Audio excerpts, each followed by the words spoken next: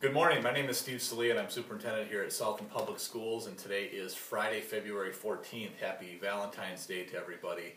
Wanted to do another video blog here, give you an update on a few topics that we're working on in the district. And the first one is we've been working with the school board on a strategic plan. And we've spent 2 evenings so far this year, each about 3 hours apiece, working on this plan. You may have seen the survey that went out. We took the time to survey the students, the staff, and our stakeholders within the district. That survey went out to all parents and was also accessible on our website. We took all that feedback that we got from the survey and we used that to come up with our strategic plan. So we had some very interesting discussions. We talked about a lot of different topics. We did look through those surveys very thoroughly, and we read every single comment that was made as well.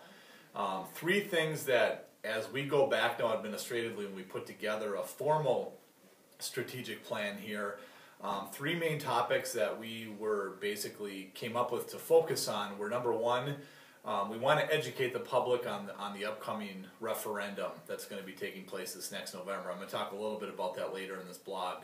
The second thing is we want to come up with a community marketing plan to promote our schools in a positive way. We've had a lot of discussion on this through the years, and we feel like we have a lot of great things to offer here at Southland, and we want to come up with a way that we can get that information out, so when people are trying to decide which schools they want to go to or send their kids to, we know that Southland's a great place with a very supportive community, and how do we best market that to our community members. And then the third thing is we want to come up with some improvement strategies for technology integration.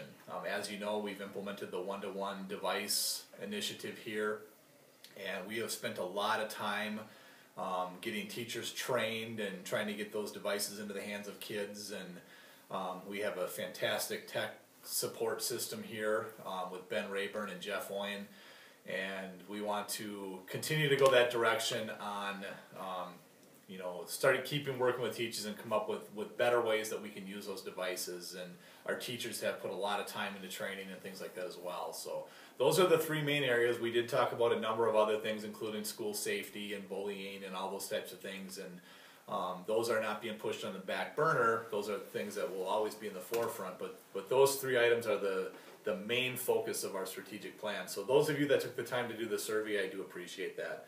Talk a little bit about the upcoming referendum in November. You've heard me talk a little bit about it in the past. We will be going out in November.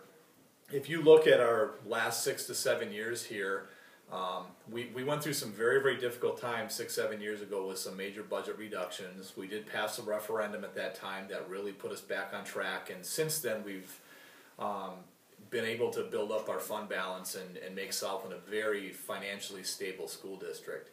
And now last year was the first year that we've gone back into deficit spending, and the reason for that is, number one, declining enrollment.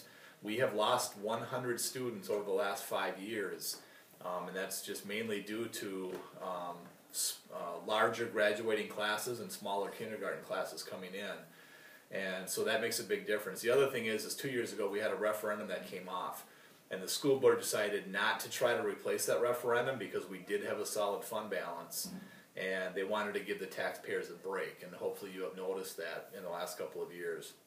So this spring, as I get out and I do some public presentations, I'm going to be doing some community meetings on our strategic plan, and also tied into World's Best Workforce.